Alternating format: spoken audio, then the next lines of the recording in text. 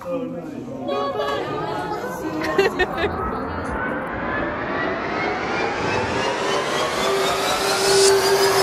two, Mark.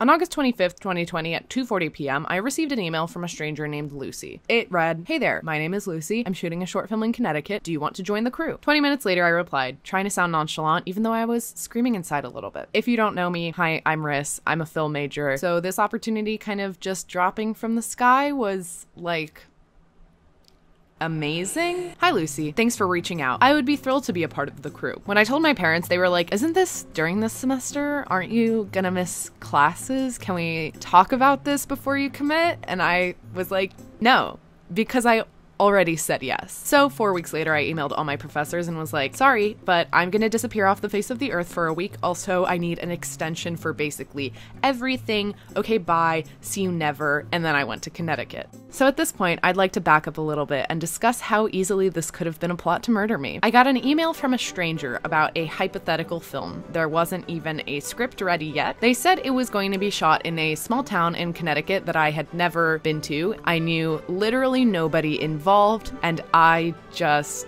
said yes. Oh, also, let's take a look at these instructions for getting to set. Go to the private road right by a hedge, continue past the no trespassing sign, go to the compound with a barbed wire gate. What? Now, when I was pulling onto this private road, which by the way does not even look like a road that cars are allowed to go onto, I did have a moment of, oh shoot, am I about to be kidnapped? Well, obviously I didn't die, so that is great. Thank you, Lucy, for not planning to kill me. Or I mean, maybe you did and you were just really bad at it, or I mean, I don't know. We did actually make a film, so that leads me to the conclusion that this was a legit operation. So anyway, here's my week on a film set.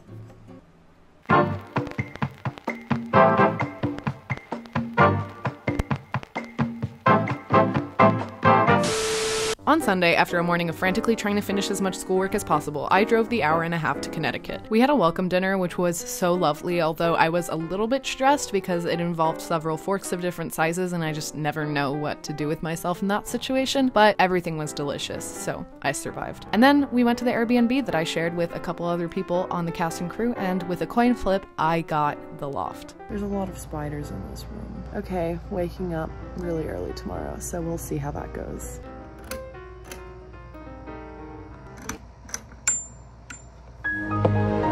Okay, so I'm gonna go shower.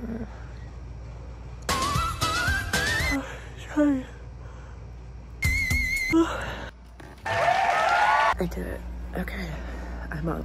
Then I just went to set, so here's my official set tour, featuring beautiful places such as field with a chair in it, this thing, abandoned house, storage building and barn, back of the storage building, this tiny house, and most importantly, this gate, which made this sound every time it opened and closed for like 30 seconds. Every single time. After a bit of reading through the script in the so-called production office, the actors started rehearsing. We spent the entire morning on just the first scene, and my first 2 lessons of being on set were how to slate and that everything in film takes a really long time. I already knew this from my limited experience beforehand, but I had never worked with a proper crew and cast before, and in that situation, everything really takes a really long time. So what is slating, you ask? Basically, it's this thing. You do it at the beginning of most takes. You say the scene number, the shot letter, and then the take number, and then you slate it, which means that you do the clap thing. Here's my job. I watch this monitor, and when they motion for me to open it, I open it. I am clearly essential to this production. I'm just setting up for classes now. Got 2 classes today that I'm going to. I'm surrounded by like equipment everywhere. In case you were wondering, assignment-wise, no, I have not recovered from this week. So I'm struggling, but you know what? I'd do it again. Hello. Okay, it is 5:15. I just finished classes, finally. I've had them since 2:30 and now I'm going back to work until like 7:30.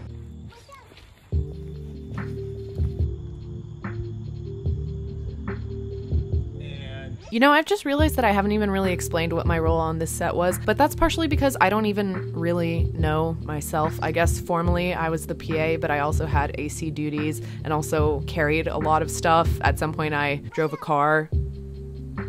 It was mostly a lot of carrying stuff though. But anyway, we had dinner, which was a lovely time for cast and crew bonding. Yeah. Oh, okay. So that's gonna please bring all days of wardrobe. Yeah. And then I went to the Airbnb and journaled a lot. And let me tell you, that night was the best sleep I've ever gotten in my life. On Tuesday, I set my alarm for 5:45 and woke up at 7 a.m. It was on this day that I knew getting any real schoolwork done was hopeless. In the morning, we did some outside scenes before it started raining. I did do a lot of standing around while I was waiting for things to get in place, but that was actually kind of nice because I had a lot of time to think about life. Wait, actually, maybe that wasn't worth it because I have been having a quarter life crisis ever since getting back from the shoot, and I think in this situation, correlation is causation. Because I was all, oh, this is so nice, getting to do hands-on work. Dang, I can't wait to do this kind of stuff after college. Wait, why am I still in college at all? You don't need a degree to do this kind of stuff. Is my time being wasted? Am I actively wasting my time right now? What am I doing with my life? So I guess good in terms of self-reflection and bad in terms of being self-aware, because now I am too self-aware. Great. Anyway, later we did this car equipment setup, which was a little terrifying to watch, but it was all fine, and we successfully did not smash tens of thousands of dollars worth of equipment, which is always a good sign. And then for the rest of the day, we were shooting in the stables, which if I learned one thing from this experience, it is to never write in a stable scene, because there's just a lot of lighting and everyone's stuck in this small space and there's just a lot of coordination, but it's okay. It was worth it. There were a lot of fun vibes. It's just a bit complicated, but it worked so well in the context of the film, so it was totally worth it, like I said. Also, here's your film set fact of the day. Martini. I learned that martini is the last shot of the day before you wrap. When the producer calls martini, you kind of want to weep. Don't get me wrong, being on set is so much fun. I loved every second of it, but doing this and classes and trying to do homework and also not pull an all-nighter every single night is challenging. This was our really delicious dinner of the night, and then we went back to the Airbnb to watch the first presidential debate, which was such a disaster that I considered setting my plan to drift away to sea on a raft into motion then and there, but I didn't, because then who else would be there to hold up production by not knowing what they're doing if I wasn't there to do it?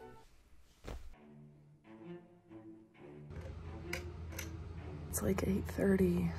I think. So yesterday was a longer day than Monday. We actually shot for a full like 12 hours or I mean longer. It was a lot of fun. I'm just so tired and my body hurts and I have schoolwork to do and there's a bug on the ceiling.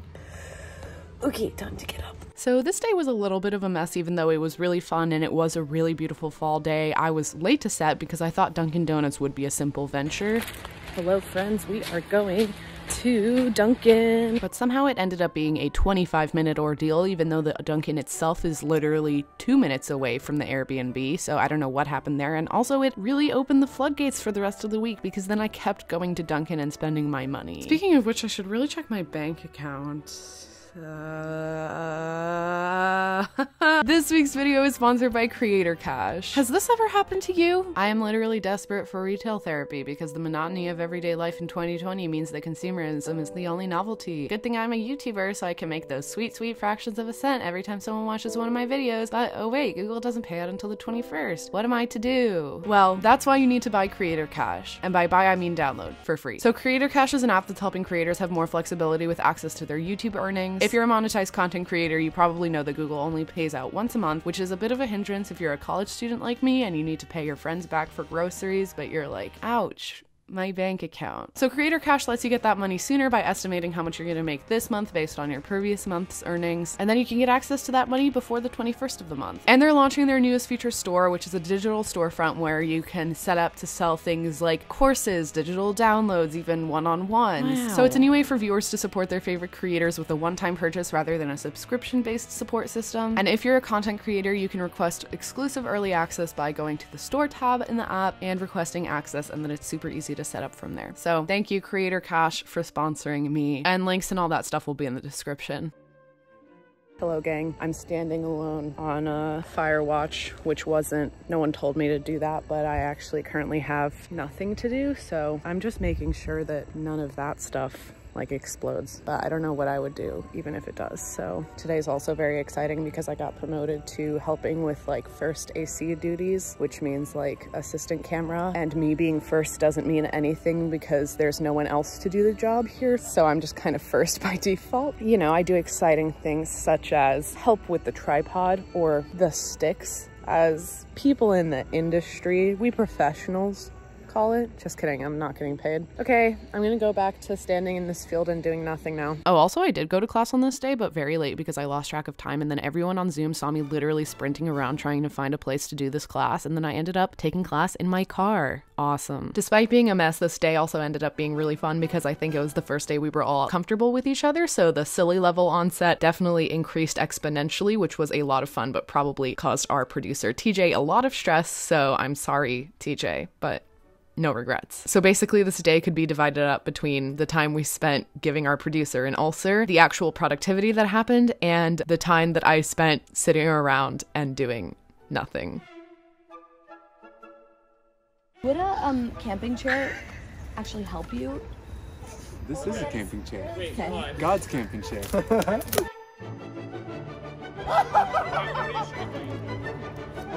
Run.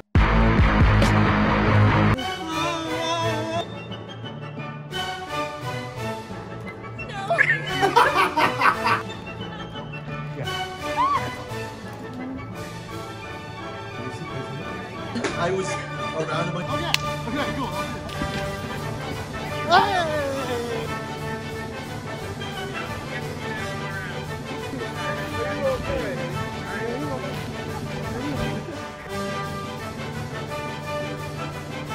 A pleasant situation you're in. Like I hate someone and then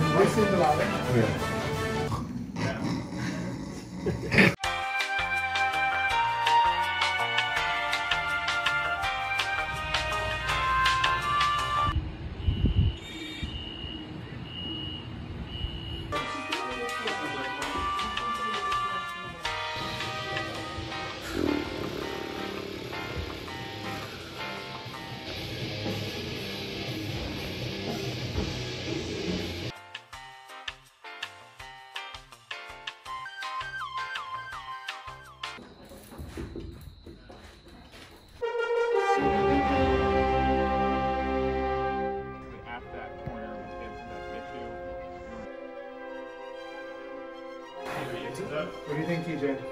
Out of the lighting and framing.